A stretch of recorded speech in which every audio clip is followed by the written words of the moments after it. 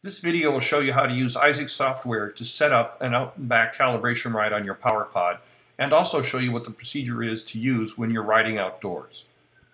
We begin by connecting PowerPod to Isaac. You'll know the PowerPod is connected when you see a green box appear around the USB icon. Next, we're going to use the command device, setup device, to initiate the wizard for the out and back calibration.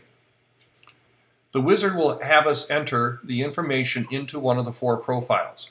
Right now, I'm on profile number 1, but I'm going to put my out and back calibration information in profile number 4, and I'm going to call it best accuracy.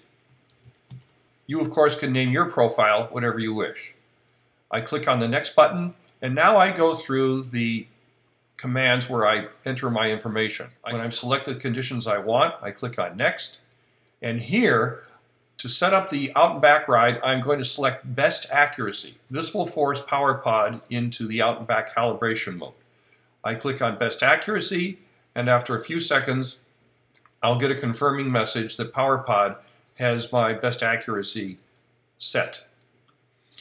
There is a brief summary of instructions for performing the out and back ride, also a quick start guide, but we're going to go outside and actually show you how to do this. The next step is to attach PowerPod to my mount.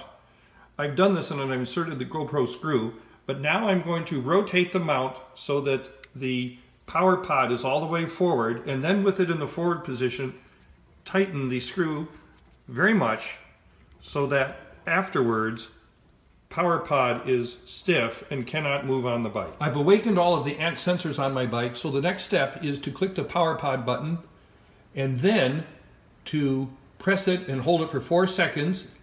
It will go into pairing mode, which is green. The light flashes green, indicating the PowerPod is now in pairing mode. It is searching for the sensors on the bicycle. When it finds the separate cadence sensor on my left crank, it will flash red 3 times. And when it finds my speed sensor, it will show solid green. I finished the pairing process, so when I turn on my PowerPod, its light will flash for a moment and then turn solid yellow, indicating that it's ready to begin its out and back calibration ride.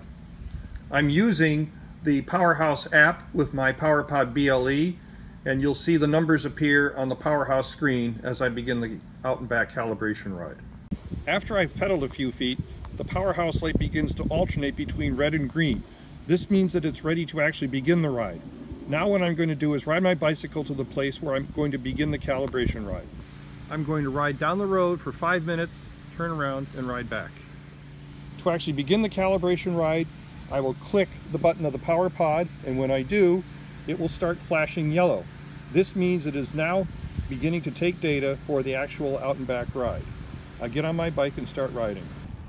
As I ride my bike down the road, the power number will slowly rise. It begins at 0 and then slowly climbs up toward 50. Okay, we're at 25% of the entire way through, and if I look down here, I should see that my PowerPod light is still flashing yellow, indicating that it's calibrating right now. As I approach the 50% mark, the number will switch from 49 to 50, and now at the 50 mark, notice that it does not rise any above 50. In fact, if I look down below at my PowerPod, I'll see that the light is solid red. The stuck 50 and the red light both indicate that it's time to slow down and ride back. I stop, I turn around, the light starts flashing yellow, indicating that it's on its return, and then I ride back. I'm now riding back on the same road that I used to come out. Okay, I'm just about back to my starting point, and once I am back at the starting point, PowerPod will read 100, and then the ride will be complete, and it will flip over to a display of actual wattage. Now I'm getting real watts out of my PowerPod with best accuracy calibration for me, my bike, and my riding conditions.